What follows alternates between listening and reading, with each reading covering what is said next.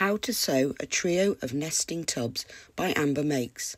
Available in a choice of prints, make this beautiful set of nesting tubs. Follow me and I'll show you how to make them. They're really easy. Cutting out. Take the panel from your kit and give it a press. You can see all the pieces for all three tubs are printed on the panel with the label for each one printed above. All you need to do is cut round the outer edge of each of the pieces and pin the label to the top edge of the right side of each one. All the seam allowances are included, so it's really easy to just cut them out, but don't forget to label them so you remember which is which. You will also need some wadding as well. The measurements for this are in the instructions. So now I've cut out all the pieces. These are the pieces for the small tub. Put them into a pile for all the pieces for the small, medium and large tub. So you've got the body outer, the base outer, the body lining, the base lining and the binding. That's the medium tub, and these are all the pieces for the large tub. So you can see I've pinned the label to the top edge of each of them and the binding strip as well. Then cut out the wadding into the pieces using the measurements listed in the instructions. So you'll need a piece for the outer and the base. So the small, medium and large, and put those all to one side. Quilting the tub outer. Place the body outer and the base outer right side up onto all their corresponding wadding pieces. Press them into place or tack them if you're using fusible, or tack if you're using non-fusible. Make sure you place them in the centre of each piece. Once you've done that, you can then quilt them. This adds extra detail, but it also adds structure to the pieces as well. You can quilt them in whatever pattern you choose, using vertical or horizontal lines or following the pattern on the print. You can see with the bases, I've quilted 8 lines. With the bodies, I've quilted vertical lines that run down through the body. But this is entirely up to you. Just use a longer stitch on your machine and sew through the fabric and the wadding to add these quilting details. Making the body. Take your quilted body outer and fold it in half with right sides facing so the short raw edges are matching and pinned together. Now all the tubs are made in exactly the same way. I'm showing you here how to make the large tub. So all you need to do is repeat this to make all the tubs in the same way. So once you've pinned the short edges together, making sure the raw edges are matching, sew together to join them. And then it will look like this. Open it out and press that seam open and flat. Now take the body lining and in the same way fold the short ends together so they're matching and right sides facing and pinned together. You can take the labels off as you're doing this because you won't need them once you started constructing. Now sew this together along that short edge. Once you've sewn it, open it out and press the seam open and flat. Now we're going to find the halfway points. So fold it so the seam is on the right hand side and then make a little crease. You can just do that with your finger or an iron just to find the halfway point, and then put a pin in at the top and at the bottom. This makes joining the outer and the lining together easier and neater because you've got anchor points to match them. Repeat this with the body outer. So again, fold it in half so the seam is on the right hand side and everything is laying flat. Pop a pin at the top on the fold and then at the bottom, and that marks the halfway points of the top and the bottom edge. I'm just going to readjust the pins so they're in nice and neatly and they stay in place on the right side. Now turn the body outer right sides out. Take the body lining and place it inside. They need to be wrong sides facing, so match up the seam on the body outer with the seam on the body lining and pin together at the seam at the top. Then push the lining inside and match up the seams on the bottom edge. Make sure those seams match up exactly. You'll just get a neater, more even finish. Now you can match up those halfway points. So match up the pin that you placed on the body lining to the pin that you placed on the body outer and pin them together. And when you do this, make sure that the raw edges are matching as well. And then repeat that on the bottom edge so that you're matching up the two pins. Again, make sure the raw edges are matching. Now you just need to pin them together between those pins. Because the body outer has been quilted and it's got all the stitching in it, it pulls the fabric in a little bit. But the fabric pieces are the same size, so they will fit. But you'll find that you just need to pull it a little bit. And this is why we match it up on the halfway points first, because it's the anchor points and it means that the lining will lie nice and flat inside the outer. When you pin them together, always make sure that the raw edges are matching along the top edges. Once you've done that, you can pin it together along the bottom. Again, if you pull the outer fabric and the lining so that they are the same size, it just opens up the quilting a bit, because the quilting does pull it in a little bit. Make sure the raw edges are matching. And now you can be sure that the lining isn't twisted at all and is lying nice and flat inside the outer. Make sure that they're wrong sides facing, obviously, so that you've now lined the body. Once you've done that, tack them together within the seam allowance all the way around the top edge and all the way around the bottom edge, using a longer stitch on your machine. So now you can see that the body outer is fully lined with the body lining. And this is now ready for the next stage. Binding the edge. Take the binding strip and fold one short end over by 1/4 of an inch to the wrong side. If you measure 1/2 an inch in from the edge, then you can fold that over by 1/4 of an inch. Now press it into place, either just using your fingers like this, or you can use an iron. Once you've done that, fold the whole binding strip in half lengthways with wrong sides facing, so the right side is on the outside.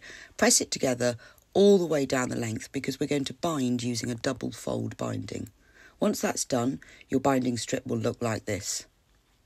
The double fold binding adds extra strength.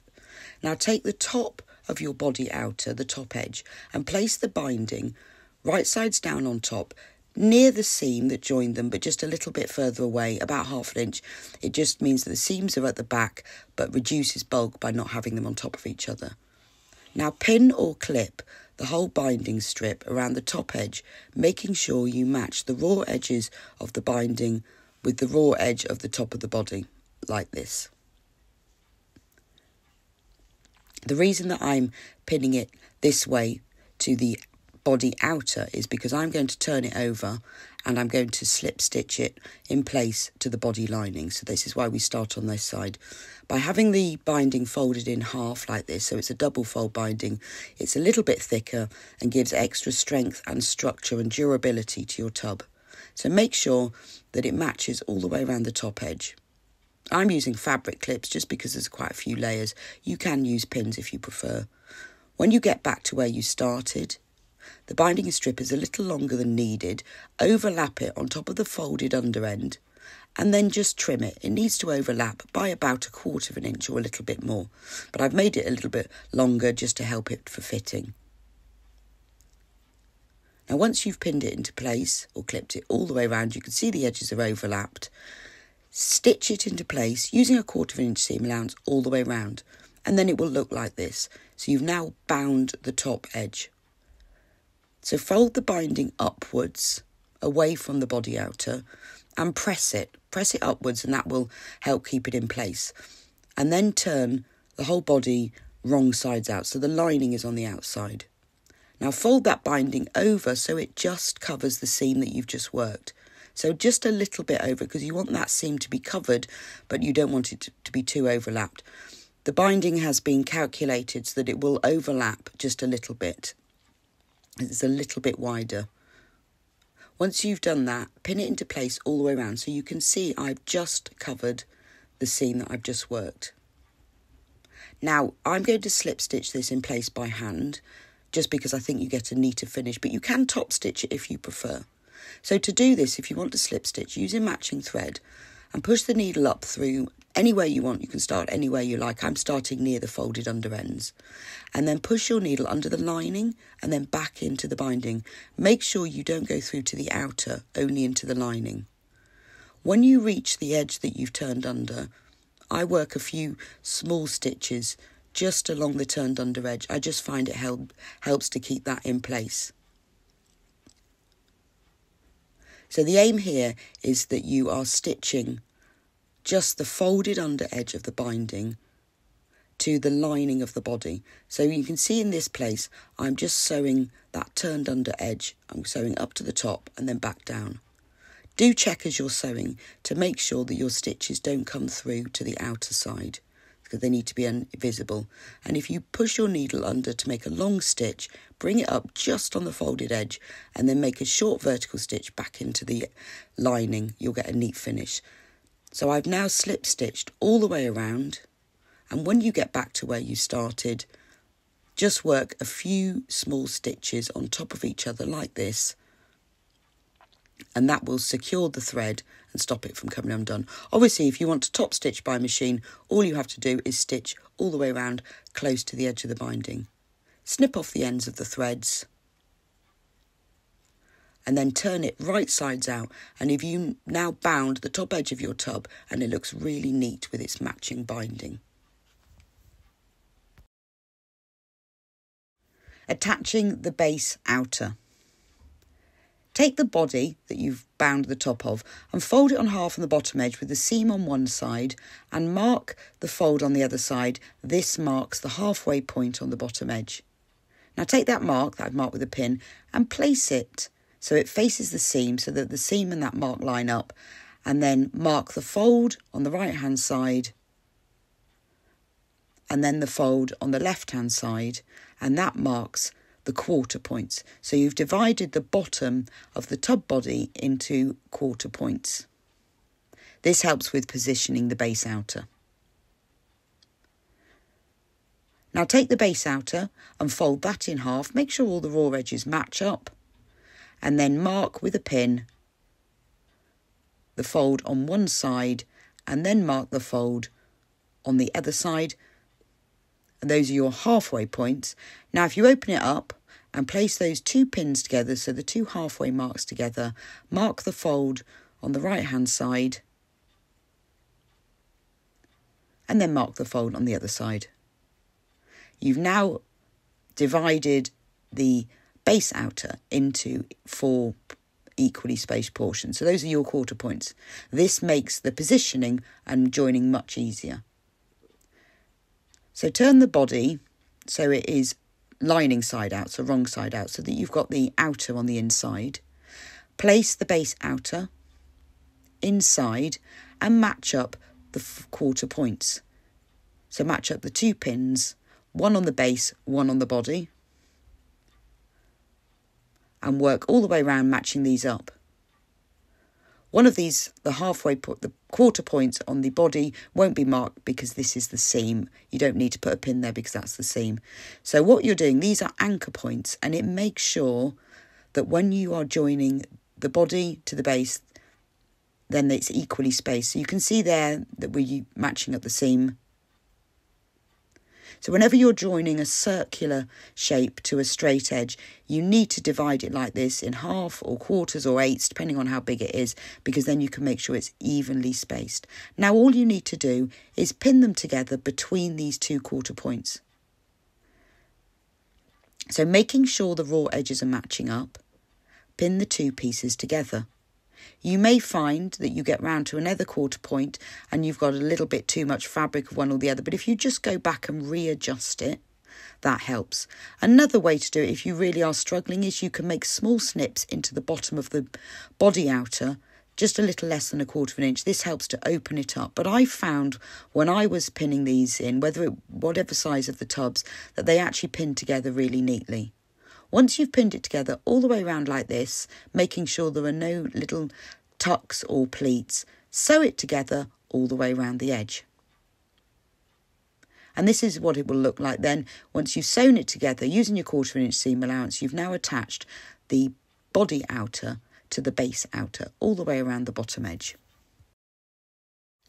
attaching the base lining.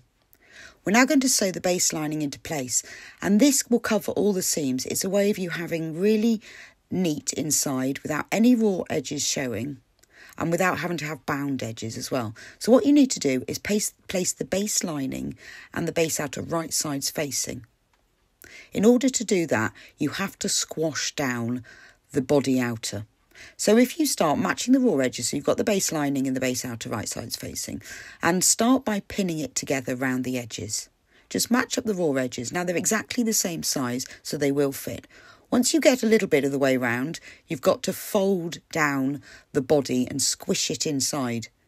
Because it's only got wadding inside, this is really easy to do. So all I did was just pinned it together and then just squished it down. The only thing you need to make sure of is that as you're pinning, make sure that the main body of the body doesn't get caught in this pinned seam. You want it to be lying nice and flat. You might also find it easier to pin a little bit further round, sort of halfway round, and then pin back to where you started. Just by doing that, it helps to keep it squashed inside. So as you're pinning, just ease your fingers across the fabric of the body to make sure it's lying flat, so it's not sort of tucked or doubled back into this seam. And then pin it together, because if you've pinned it making sure that it's not creased into the seam, it will stay like that when you sew it.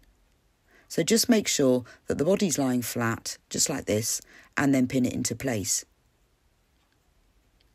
This will just make sure that everything, your whole tub is really neat and you haven't got any raw edges inside. I found that this was the easiest and neatest way to make it nice, because it's got a printed inside. Depending on what you're going to keep inside, you might be looking inside all the time, so you want this seam nice and neat. So just work your way gradually round, pinning it together, and as I said, the most important thing is to make sure the raw edges match and that the body is laying flat in the pinned section. Now once you've pinned it together all the way around, you've got to mark a turning gap, because you need to turn it right sides out in here. The turning gaps are a different size for each of the tubs, so if you just take a look at the instructions, you can see what the turning gap size is for the tub that you're making. For this large tub, I'm going to mark one side of the turning gap with an erasable pen, just so that I remember to stop and start stitching. And then I'm going to measure 4 inches. So if you just take your tape measure, it doesn't have to be exact, but roughly 4 inches, and then mark that. You can use a pen to mark these, or you could just use a different colour pin, as long as you remember what's the start and finish. Then stitch together, starting at one side of the turning gap, stitch all the way round and finishing at the other. Don't stitch across the turning gap, and remember to reverse stitch at either end of this seam. Once you've done that, you can then turn the whole tub right sides out through this turning gap. Do this nice and carefully, because you don't want to break any of the seam that you've just worked. But as long as you work carefully, it will all come outside. So now you can see that the lining inside has enclosed all of those seams nice and neatly. And all you've got left is the turning gap, which needs stitching close. So just push out all the edges, making sure it's neat. And then if you take the lining, the tub lining, and just fold under the raw edges of the turning gap section of that by 1/4 inch. You can just do this with your fingers, it's just to hold it in. So if you just turn that under, you can then pin that on top of the body, making sure those edges of the base lining stay turned under. Pin it into place so it just covers the seam that you worked when you joined the body to the base outer. So make sure that the raw edge stays turned under of the lining and that it just covers the seam. So this is the only section now of the tub that will have any turning gaps. And because that's inside, you won't see it. And we're going to stitch it neatly closed by hand in a moment. And it means that your tub will look just as nice from the outside as the inside. And it also means that your tub is reversible if you want it to be. So take some matching sewing thread, and on one side of the turning gap, just push your needle through the lining fabric and out on the seam, and work a couple of small stitches on top of each other so that they don't come undone. The important thing here is that these stitches are only worked through the lining of the body and the lining of the base, and not through the outside at all, and this just keeps a neat finish. Push the needle a little bit of the way along the body and out through the lining, so the base lining. and work a small horizontal stitch, vertical stitch back into the body lining and then into the base lining. So that all you will see on the outside are these little vertical stitches, and the long stitches are worked underneath the lining fabrics, but not actually all the way through to the outer fabrics. So continue stitching all the way along until you get to the end like this. When you get to the other end of the turning gap, work 2 or 3 stitches on top of each other just to secure the thread. And then you can trim it off. And you can see now that that turning gap is neatly stitch closed.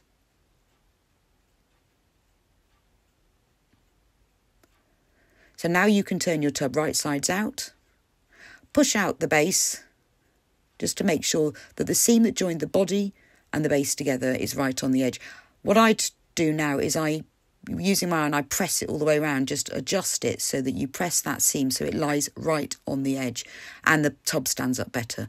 So there's your large tub now finished. It's all lined, it's bound at the top and ready to fill with whatever you want to put inside it.